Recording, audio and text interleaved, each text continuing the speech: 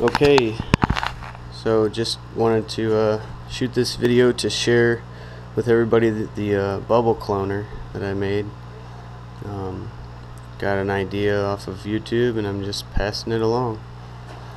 So you basically make a cloner to multiply a plant from one or just a few plants. So you just take a cutting off of a plant and you get it to generate roots, and that's called cloning. It's not like genetic modification or anything crazy. You're just rooting a cutting. A lot of people do it in water, like cups. This is kind of like that, but probably a little bit more effective and efficient, and you get more clones. And I do this in the winter, something to do indoor gardening, and then come spring, instead of one rosemary plant you have many. So these reservoirs are just Rubbermaid totes. I chose them because they're pretty durable and they're kind of flat, maybe 8 inches deep, maybe 7. So you don't need it super deep, I don't think, but you could use any waterproof reservoir. It just needs to be dark. It needs to not allow light or a whole lot of light to pass through. Pretty dark.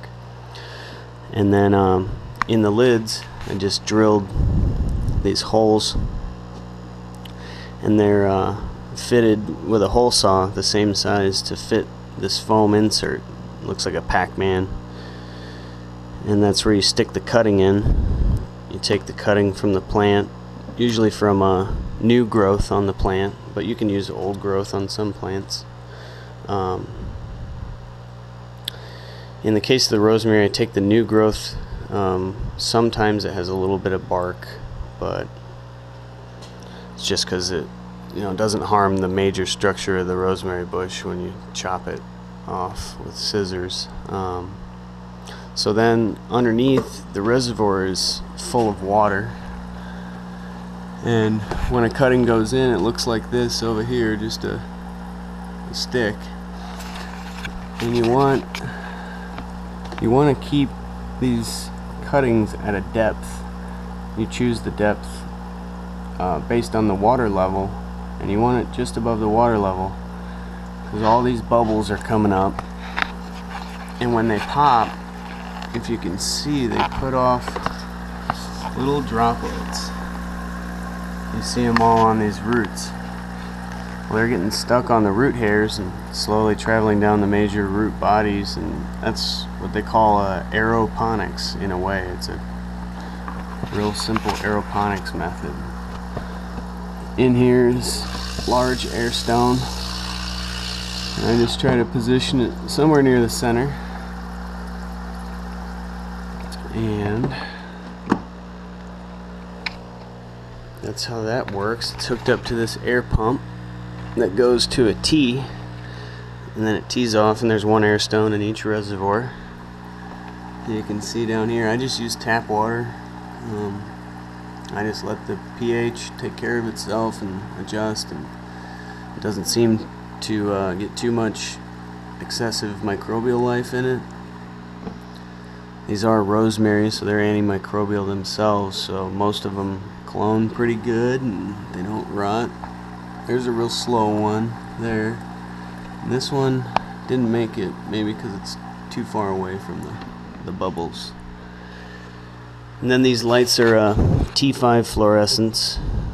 They're a lot brighter than like your standard Home Depot or Lowe's grow bulbs. They don't really put out enough light, in my opinion. I mean, you can use them fluorescents, you could use compact fluorescents or anything, as long as it's close enough to the plant.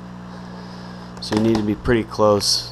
I just suspend this on a string, and you can adjust both sides, and I made a simple wood frame, and then they're all linked together. And then this is a LED.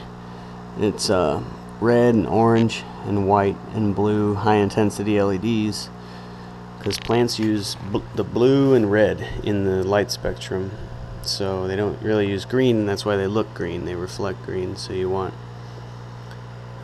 if you can give them red and blue spectrum, it's more balanced, and they put on better growth. It was a gift from a friend, so I was wanting to put it to use. And then all these couple together, and then go to a timer, 12 on and 12 off. And I think that's about it. I'm going to show you how the plants, sorry about the wobbliness. So these plants are, I'm going to choose one with a lot of roots. Once they're in here, they're pretty impacted. They'll grow roots into this foam. So what I do is I get some soil, and then I'll just carefully remove that plant, and then I take with my fingernails and carefully pinch off probably the bottom inch. Judging by this plant, you know, it's about yay tall. And then I'll make kind of a depression, and I'll set its major roots in there. And I'm gonna need more soil, so I'm gonna pull one out that I had already planted just to show you the depth. And I just really carefully pot them up.